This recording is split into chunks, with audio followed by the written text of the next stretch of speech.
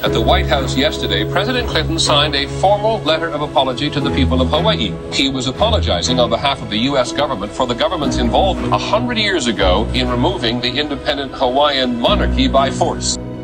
We are entitled to the land that we stand on, the water in the land, the ocean, and the air we breathe. It's not the protests anymore, it's about, building. Now it's time to work.